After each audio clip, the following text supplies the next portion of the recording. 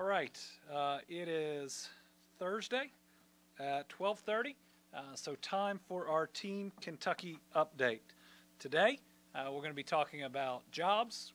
We're going to be talking about our efforts to seek justice for victims of violent crime. We're going to give you an update on our National Guard activity at the border. We're going to talk COVID. Number of different pieces there and recognize a few great Kentuckians that are out there doing great things. But let's start in how we started the last several weeks, talking about the excitement in Kentucky's economy, where we are seeing new project after new project. Today, I'd like to highlight the opening of a new facility in Caldwell County that was announced just over a year ago.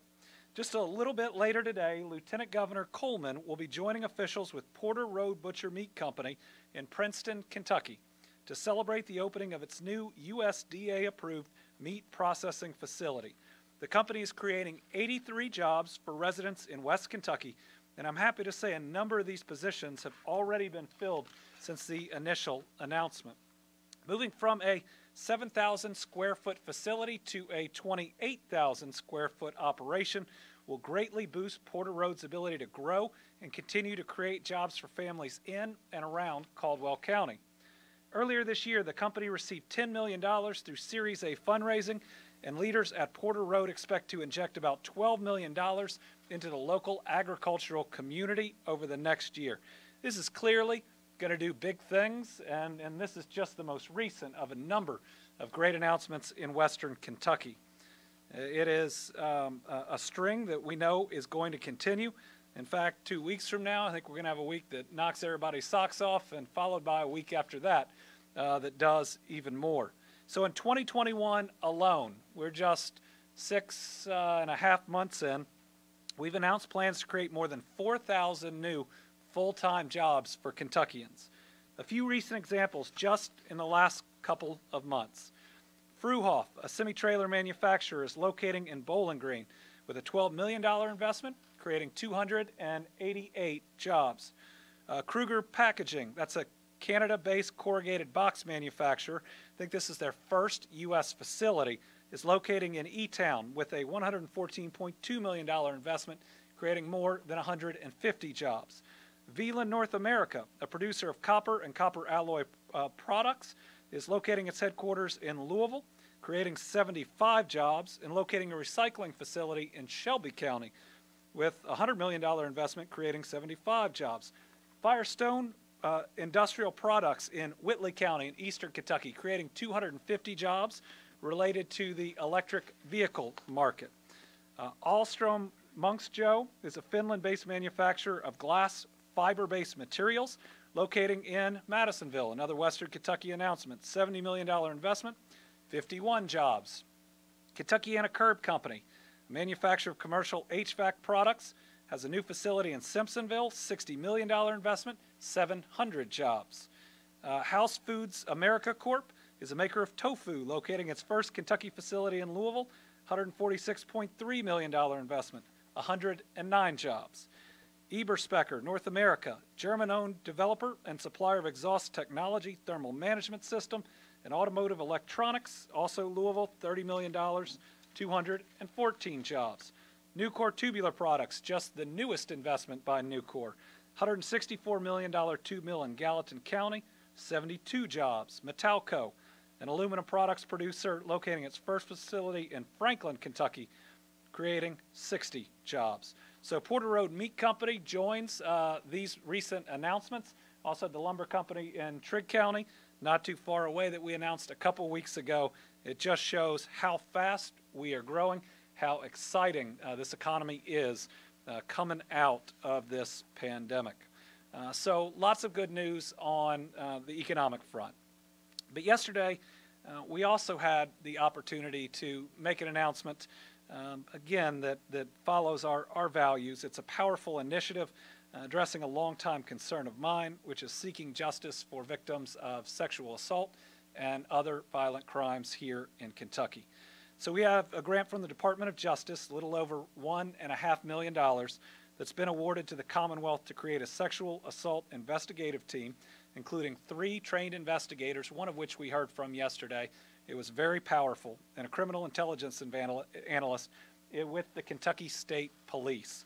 The Sexual Assault Kit Initiative, or SAKI, investigative team will have one mission: to investigate sex crimes with a focus on cold cases, where the testing of older rape kits or new DNA that comes into the system gives the possibility for justice where hope has been likely lost. This is going to help victims as they walk the path towards healing and hold offenders accountable. This is something I've been working on since I became Attorney General in 2016. That's when we made ending Kentucky's rape kit backlog and seeking justice for victims one of our top priorities. In my first year as AG, we provided $4.5 million in settlement funds for KSP crime lab upgrades, desperately needed upgrades. We also spent $1 million making sure that we were teaching victim-centered investigation and prosecutorial approaches. In 2017, I created a Survivors Council to advise and assist our office on matters related to victims of crime. Incredibly important, given that most of us can't put ourselves in these people's shoes, to have them advising us, helping us lead the way. Following year, we used $3 million in grants to hire a victim advocate, investigator, prosecutor, and SAKI coordinator that established this cold case unit. It was around this time we became one of the first states in the country to either test or process each of its kits in the rape kit backlog, testing every kit, including 1,400 we found after the initial audit. But knowing testing is only one step in securing justice, in 2019 we expanded the cold case unit, and we announced yesterday that investigative arm will be moving over to the Kentucky State Police, with the prosecutorial arm staying in the Attorney General's office. Just in the couple years that we had this up and running in the AG's office, we had 10 statewide indictments linked to the backlog. We indicted at least 2 men, Thaddeus Artis of Elizabethtown and Jason Todd Langston of Louisville, who are accused of being serial sexual assault offenders. One of these individuals, when that indictment came down, I learned had been serving a sentence for someone I knew, an assault on someone I knew who showed up that day. It shows how endemic sexual violence is here in Kentucky and how important it is that we continue to seek justice no matter how old a case is. So I'm thrilled to announce the KSP SAKI investigative team is joining Team Kentucky. This is them along with the Commissioner and Secretary Noble. They're going to do good work. They know that they have my full backing and that we're also watching and expecting results, as are each and every one of those victims. All right, today I also want to make Kentuckians aware that I've received notice from the U.S. Department of Defense and Homeland Security and the National Guard Bureau that Kentucky will be sending approximately 220 Kentucky National Guard soldiers to support the Southwest Border Mission in late 2021. Kentuckians in uniform have always stepped up to serve and secure our nation, and this mission is no different. These Kentucky National Guard soldiers will be deployed on Federal 10 status and will provide operational and logistic support. What that means is it's a direct request from the federal government, from the Department of Justice, from Homeland Security. This is not a request made by several governors that are out there without the backing of the federal government. What it means is we will have a clear chain of command. We will have clear missions that come down through the military, and our Guards men and women will have the authority that is necessary and also the legal protections that the request by several other governors would not have, nor would those sent to the border. The Kentucky National Guard soldiers will join the estimated 3,000 Guard personnel requested from other states to support the mission. Let's be thankful for the hard work and sacrifice of these soldiers, and I know every day their actions are working to build a better Kentucky and a better America. We want to thank them for their service and their continued service, and it's likely this mission will begin around October in the next federal fiscal year.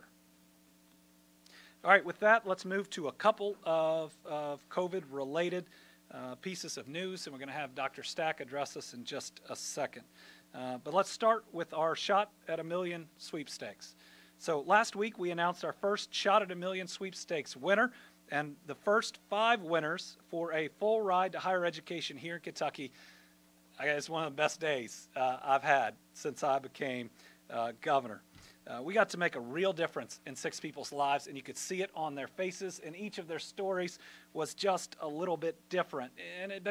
Each and every one of them were rewarded for just doing the right thing, the smart thing, protecting themselves, their families, and their communities. And there are now still 2 more opportunities to win. And this is just us getting started. Our first $1 million winner, Patricia Short, had a very simple message for her fellow Kentuckians. Get vaccinated. Register. You can win too. And our youth winners, what a great group of inspiring young Kentuckians that came from all over the state. Jalen Crudup from Elizabethtown. I was so proud of him. He was so nervous of that microphone. He stepped up. He knocked it out of the park. Crystal Frost from Crestwood. One of my favorite calls I made that very first day. She was working her job, and her mom had called and said, "Why don't you take 3 minutes off?" And I think she was in a back room getting that call. This is it. Tyler Henson from Mount Sterling. When I called Tyler, it was his birthday, and it was the first call I made. On his birthday, he won a free higher education. Addison Sullinger from Princeton, talking about her pediatrician giving the advice, trusted advisors. And then Alex Vonderhauer from Louisville, one of our 2 younger winners who, again, stepped up with no trepidation to that microphone. Proud of him. I can't wait to see what these young people do, what they accomplish. And I know Kentucky can't wait either. Remember, we have 2 more drawings. The next one is just 3 weeks away. If you already registered for the first drawing, you're in. You don't need to do anything else. But people can still register if you've been vaccinated, or better, go get vaccinated and sign up right now. I remember Patricia Short said, "This doesn't happen." And her husband said it does in Kentucky. So please, get your shot at a million. Any Kentuckian 18 or older who's received at least their first dose of Pfizer or Moderna or the one-shot J&J vaccine can register. And if you've registered for the first drawing and didn't win, so everybody but Patricia is still in for the next 2 drawings. If you're 12 to 17 and again you've gotten at least your first shot of hope, you can still sign up or stay signed up to win 10 remaining scholarships. So far, 660,721 660-721 Kentuckians have signed up for the Shot at a Million.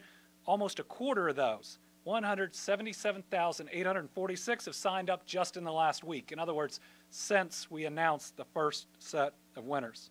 36,800 young Kentuckians have entered to win a full scholarship. It's been about 5,000 new entries since our last drawing. We saw what a difference this is going to make in these young folks and their families, so please, come on parents, sign up, get your kids vaccinated. On a personal note, a little bit later today, I'm taking my son, Will, 12 years old, to get his second shot. I've said over and over because it's at the core of who I am. I love my wife and my 2 kids more than life itself. I'd give my life for them any day, within a nanosecond. I trust these vaccines. That's why we're going to be with Will this afternoon when he gets his second shot, which is incredibly important, especially with the Delta variant, to get both shots. Just this week, since we announced our winners on Friday, we've had more than 15,000 new people get vaccinated. That's a better week than we've seen in many weeks in the last 6 to 8 weeks. And that is now 142,721 Kentuckians vaccinated since we announced the Shot at a Million. We believe and we're encouraged that this is working. It's always going to be hard to tell exactly how much because we don't know how many people would have signed up otherwise. We were certainly seeing declining vaccinations, which is what we would have presumed, but they are in the very least holding steady even as we move into a more difficult to convince set of populations. You factor all that in, I believe what we are doing is right. So if you haven't already gotten your vaccine, go to vaccine.ky.gov to find a location near you. All right, I'll give one more update, and then we'll ask Dr. Stack to come up. And this is a lot about the loss that we've experienced and how we're memorializing it, and our next step in that direction, as our current reality is certainly a little different today than it was in December. So on March 6th of 2020, when the first case of COVID was confirmed in Kentucky, few of us could have imagined the staggering impact and the heartbreaking loss that we would experience. Now, more than a year later, we've lost over 7,250 people. My faith teaches me every single one of these are children of God, individuals that cannot be replaced, that are missed by their families, their communities, and because of the difficulty of celebrating someone's life during COVID-19, that grief has probably not been processed for many of them. I don't know about those watching or here with us today, but more and more of these memorials now occurring months, maybe even up to a year after the passing. So today, we're talking about our continued intention to honor those Kentuckians. We're going to begin moving today from what we've been doing, which is placing a flag at the back of the Capitol for each Kentuckian lost, to further work on the permanent memorial that we're going to have here on the Capitol grounds. Today we begin that transition to the permanent Team Kentucky Memorial. After announcing the memorial plan in March of this year, more than 80 artists from across the country sent in their qualifications and a statement of interest. From that group, a panel of experts drawn from both state government and local arts organizations recommended 11 finalists, 6 of which are either Kentucky artists or have strong ties to Kentucky. The finalists were notified this week, and now they'll begin to submit in-depth proposals for their vision. One artist will be awarded a commission to create a permanent memorial to honor those lost and the sacrifices made by our people, our communal experience in dealing with the pain and the difficulty, but also the heroism of so many out there. As we select the final design, it's important that we hear from Kentuckians most impacted by COVID-19. I will be establishing a Team Kentucky COVID-19 Memorial Community Advisory Panel, which is going to include family members of loved ones of those that were lost, as well as healthcare heroes, first responders, and COVID-19 survivors. This panel will provide input on the design proposals, ensuring a memorial is created that properly honors the loss, the sacrifice, but also the amazing actions of so many Kentuckians. For those interested in learning more or applying to be on the panel, please visit tah.ky.gov. And as we're making this transition, also starting today through next Thursday, Kentuckians who wish to have a flag from the current memorial in the back of the Capitol can come collect one from the Capitol grounds. All flags will be removed next Friday, July 16th, but if a family member or loved one would like a flag but is unable to collect it, please contact our constituent services, and we'll be sending those flags to any family that lost someone that would like to have that as just one small way to remember them. I know that this has been a deeply meaningful temporary memorial. It's been one where I remember the first planning and thinking how many flags there were, and it now stretches the entire back of the Capitol. It's reminded us each day during the most difficult times of this fight that what we're fighting for is very real. It's the lives of the people around us. This permanent memorial, we're going to work hard to make sure is one that properly recognizes this period that we've been through. And to everybody who has lost a loved one who wants one of those flags, we want to make sure that you get it. All right, with that, I'm going to ask Dr. Stack to come up here, give us an additional update on where we are with COVID. Then we'll recognize a few Team Kentucky All-Stars and take questions. Thank you, Governor. Good afternoon, everyone. If you could put up my slides, please, James. We'll do 6 slides and hopefully about 5 minutes or less, and do a little public health science today. So we have over 2.2 million Kentuckians who have been vaccinated with at least 1 dose of vaccine so far in Kentucky. State data is actually 2.21 million, and the federal data is 2.22 million. So it's somewhere in that range, and that's a wonderful success, but we need to do more. If we can show the next slide, please. This is from the federal website. For those of you who are interested in data, CDC COVID Tracker has really grown and become much more robust over this journey. This, we're not going to go into all the details. The point I want to make, though, is the gray or the darker colors on each of these show the number of cases of COVID. The blue shows the percent of people vaccinated, and it's broken down by age ranges. And what you see for all of these is that as the vaccination rate increases, the rate of disease has gone down. And you see it, interestingly, in some of the populations, like in the top right, the 16 to 17-year-olds, it was relatively stable until the percent vaccinated reached a certain amount, and then it started to go down. So vaccines work. This is a whole run of data from December 4th to present. That's on December 14th, rather, 2020, to July 2nd on the federal website. I'm going to show you Kentucky-specific data on the next slide, James, please. These bars show the difference between, in cases, between vaccinated and unvaccinated. We have March, April, May, and June as separate months. There's two themes I want to draw out from this. First of all, the relative risk reduction. If you get vaccinated, your risk of getting COVID is profoundly lower than if you are unvaccinated. So that's the difference in the height between the gray bars on the left and the blue bars on the right. So for every one of these months, the risk is reduced by as much as 4 to 8-fold if you are vaccinated versus being unvaccinated. So getting vaccinated makes you much safer than someone who is unvaccinated. It does a second thing, though, and this is the height of all the bars. You can see that they've all gotten shorter from the left to the right. The more of us who get vaccinated, the fewer bodies are out there for the virus to multiply in, and the overall burden of disease goes down. So there's two things we have to do: protect ourselves and protect others, which includes our loved ones, our family, our friends, our communities.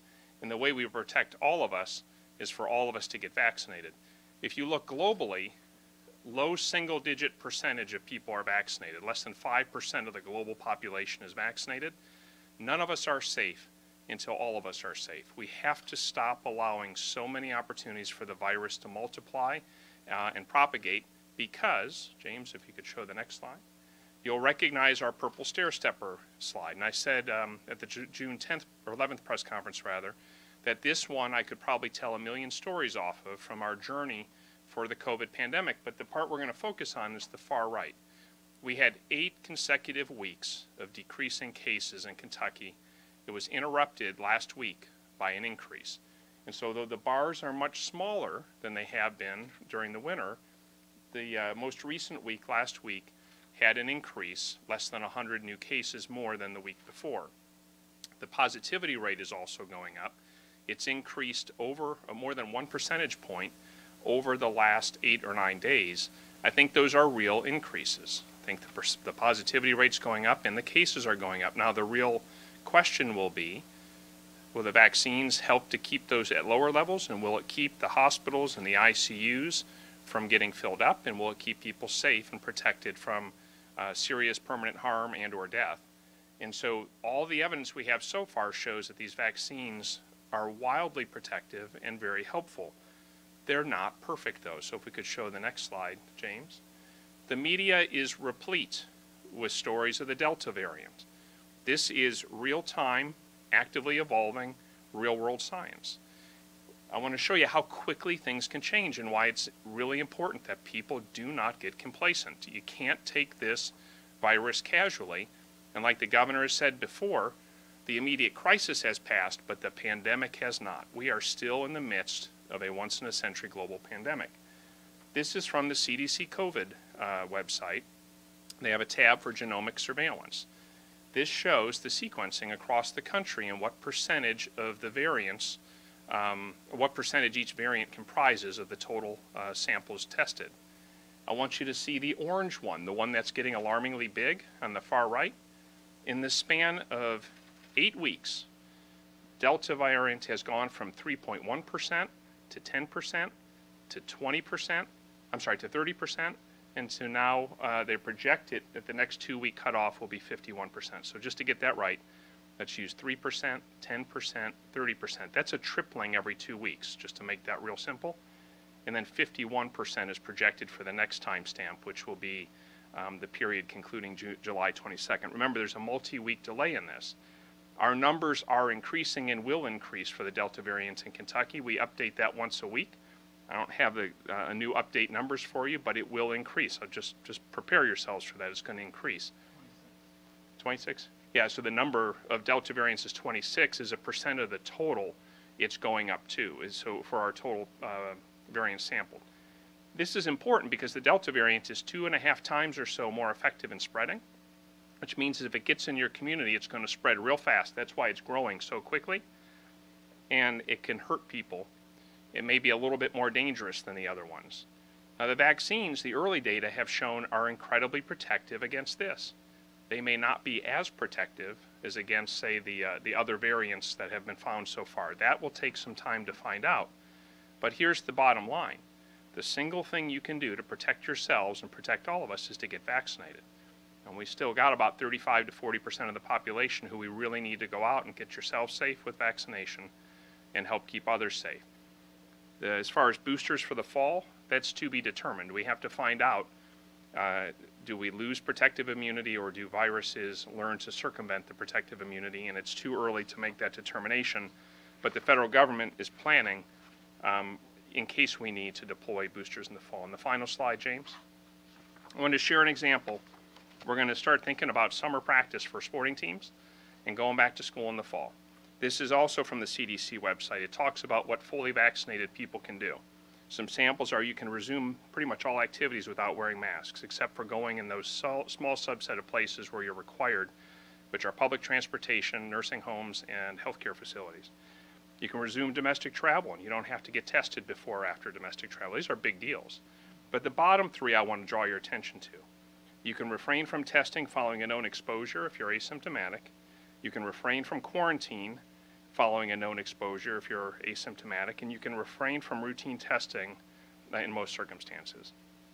If you have a football team with 50 people on it, think about a high school varsity football team. If 20% are vaccinated and 80% are not, let's use two different scenarios. Let's say 20 of the kids get exposed to a positive case on the team. That means you're going to have to quarantine 16 of those people. Your team just went from 50 people to 34 people. All right? Now, I don't know if you can field a team, but the likelihood is you're going to lose some important players if you can even keep the team going, because remember, the vaccinated kids don't have to quarantine as long as they don't have symptoms. Let's make it a little more dramatic. If you're in a locker room with all these kids for more than 15 minutes and you have one positive case, every single one of them counts as an exposure because they're probably all unmasked and they're all close together.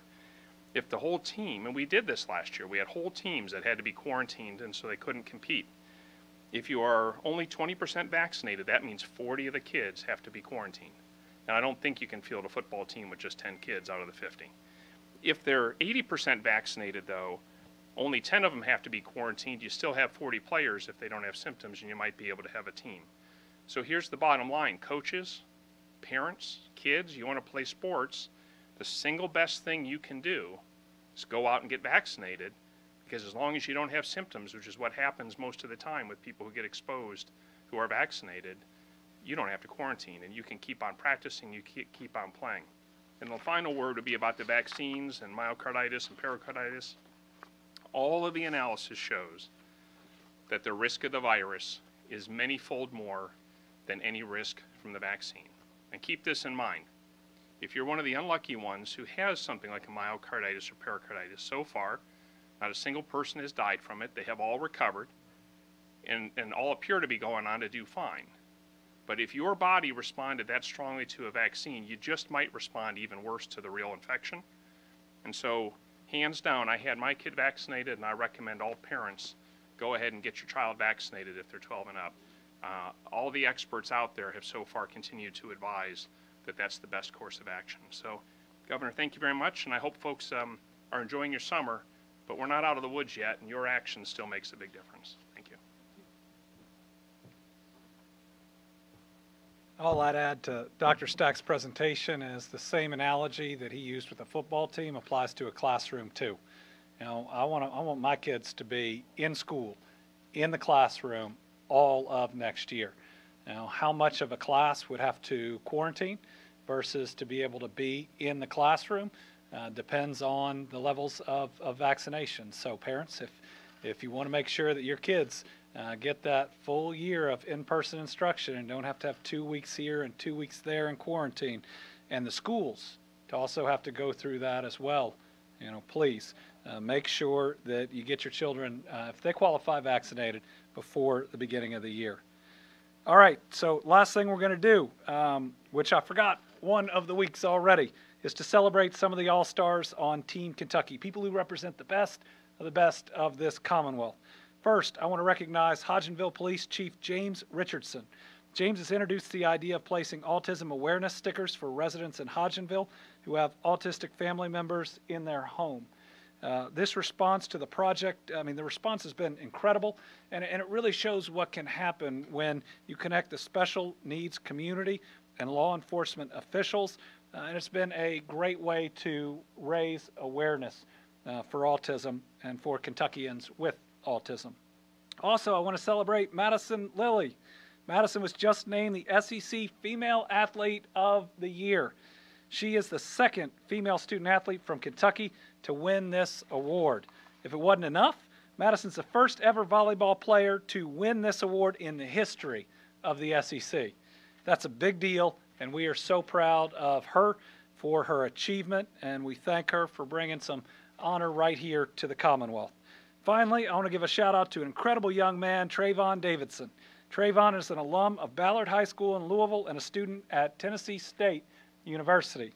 Trayvon spent 5 months collecting shoes, and he donated 343 pairs to a local organization in Louisville.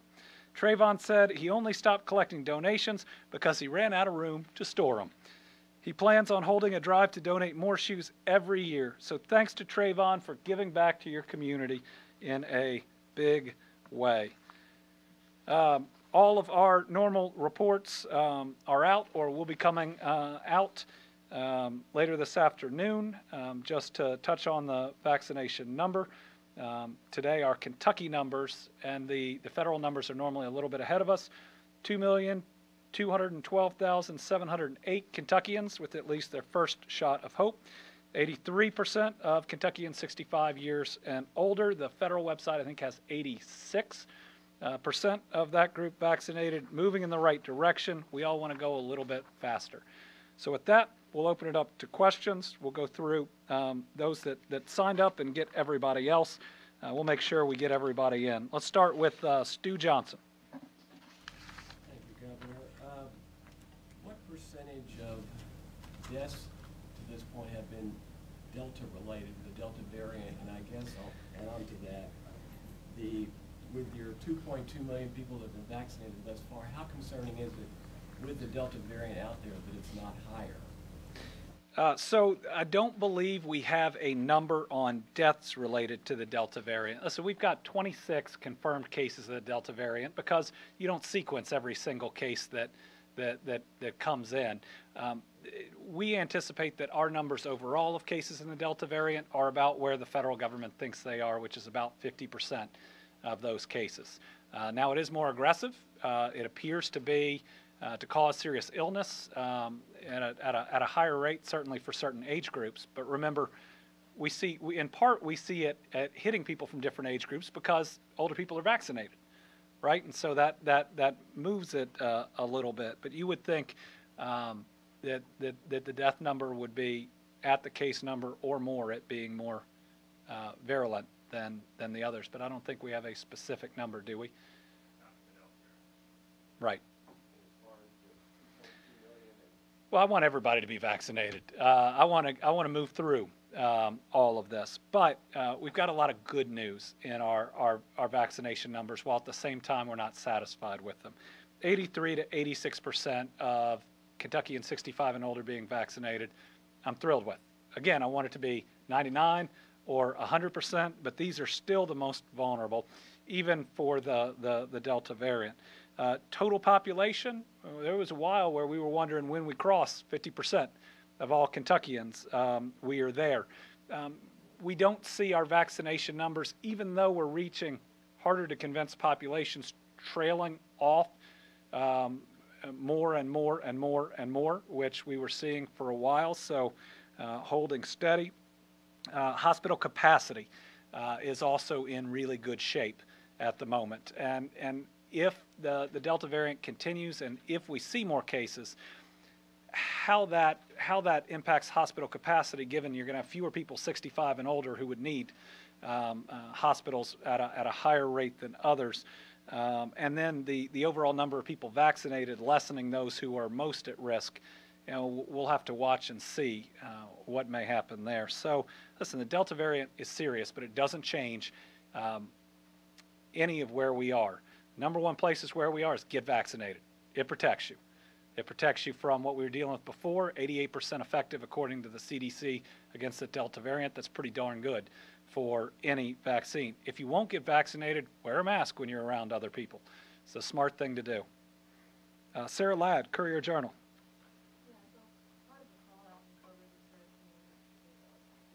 Shortage in Kentucky around the country, and I'm just curious if the state has any plans to publicly encourage mass blood donations or incentivize that in any way? I need to check with our Department for Public Health and our Cabinet for Health and Family Services. Certainly we've got a blood mobile in the back of the Capitol. I think today it was certainly there on yesterday.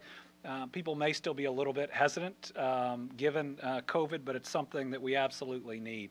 We would hate to see a type of situation that we saw in India with oxygen, hitting people for routine procedures that they might need blood at. So let me at least take the opportunity today to say donate. We need to make sure that when people need help, they can get the help they need. Melissa Patrick. Hi. So why is it that we don't have access to the exact percentage of Delta variants in Kentucky? Why is the CDC not providing that level of data, and is that something that we need to be concerned about?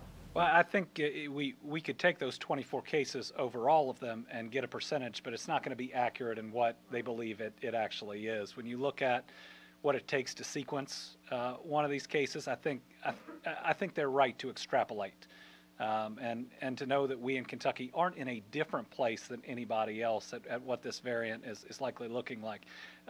Same with the UK variant, the B117. When we looked at it, our numbers. It's still, if you looked at the report that we put out later today, we're now hundreds of the UK variant. We're in the 40s, I think, no, in the 20s of the Delta variant. But we know the Delta variant is moving in and is at a higher rate. People who are unvaccinated at this point need to assess their risk that they will get the Delta variant and not anything else. And unvaccinated people who won't get the vaccine and aren't wearing masks at this point ought to assume in their risk calculation that they are going to get COVID of some sort. Certainly we don't want that to happen. And when we look at overall where we are, and we'll have to watch it as it goes forward, we have those that are vaccinated, we have those that have had COVID that have some level of antibodies as well.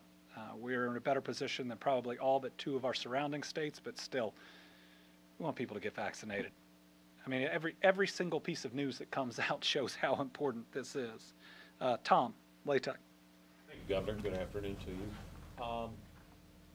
With 2 of our neighboring states, Arkansas and Missouri, being among the highest rates of the Delta variant, are you looking at all at possibly reinstituting a mask mandate? The question is whether I'm looking at reinstituting a mask mandate with what's happening in some other states. Dr. Fauci, in talking to governors on Tuesday, said I'm not making any recommendations in that area because the number one thing you ought to do is go get vaccinated. If getting that shot protects everybody to a significant degree, then asking others to take that other step, I think is premature right now. Again, as we move towards things like school and big team sports, we're going to need, especially our younger people, to step up and get vaccinated. Or as we get closer to school, we may have to look at different options there. Carolina.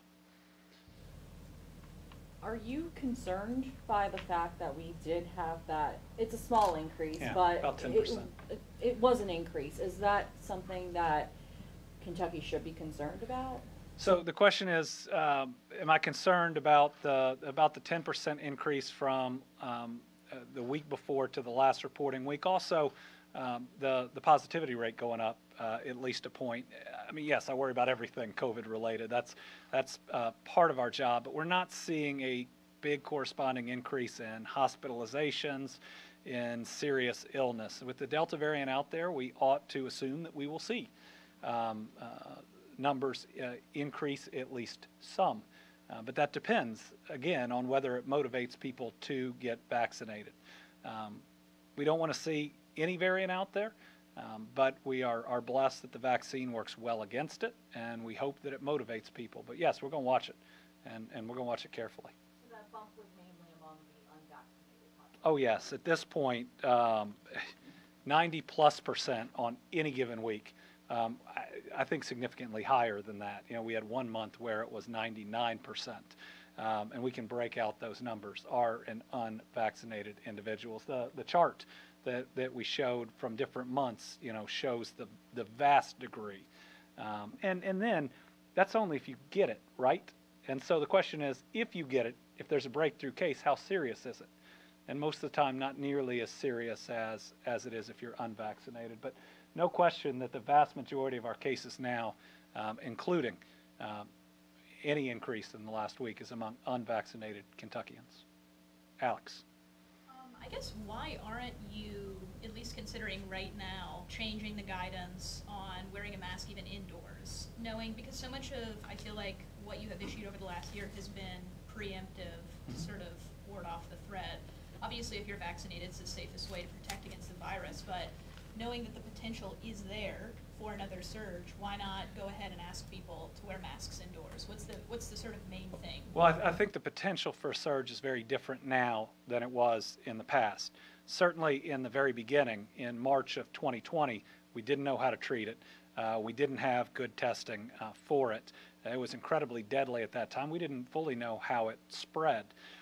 You moved into July, and we were able to do slightly different things because we knew that in places like restaurants where people would take off their masks, you know, this thing would spread more. We saw a dramatic dip in December and January when things were so awful. Toughest couple months, certainly, of my life.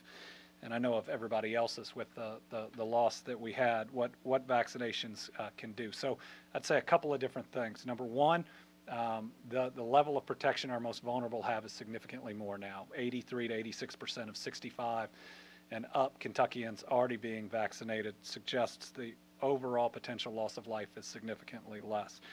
Total population, about 50% of the population, 88% affected, 88% protected or more. Hospital capacity being in a very different place now than it was before, and the potential amount of people going to one of those facilities, given the overall level of vaccination now, also different. And then it's the national experts aren't suggesting it to us at all. I mean, I've always listened to Dr. Fauci. Sometimes we've made some different decisions, but on Tuesday when he said the number one thing and really the only thing that you ought to be pushing as hard as you can right now is get people vaccinated. And that's also where we are right now, in that an individual has a choice to get significant protection from the Delta variant or not. So again, we're always going to be flexible. We're always going to watch this, but I'm not at a point where I think we need to put in any type of mandate. But I do want to be clear that since we removed the mask mandate, we said if you're not vaccinated and you're indoors with a group of people other than your family, wear a mask. And that hadn't gone away. Anybody else? Tom? Yeah. On a totally different subject, this has to do with your National Guard information. You probably can't identify the units yet, but can you tell us what type of National Guard units will be deployed to the border? At this time, we can't identify or disclose that. It's the notice that we got is subject to change. Our expectation is we will be providing support to others on the border, and we have in the past, and we have in the past several years. But again, this is the type of direct request from the Department of Defense and the Homeland Security that you proudly answer the call for, and it provides the type of needed protections in that mission for your National Guard men and women. What's the latest with the Sunrise contract? I believe that the Commonwealth's position is still, we removed the language you asked for. You said that that contract would protect your rights. Here it is. And I think Sunrise is still asking for new things to be written in. So again, if the contract protected the rights that Sunrise believes needed to be protected with that language omitted, it's now omitted. If this is really about the kids, it's time to sign the contract and move on. When it comes to back to school, how are we doing with vaccination rates when it comes to those who are school age and can be vaccinated? So when it comes to back to school, first we got to recognize that right now kids under 12 can't get vaccinated. We believe that's coming in September. That's what Pfizer has been telling the public. When it comes to 12 to 17, not enough.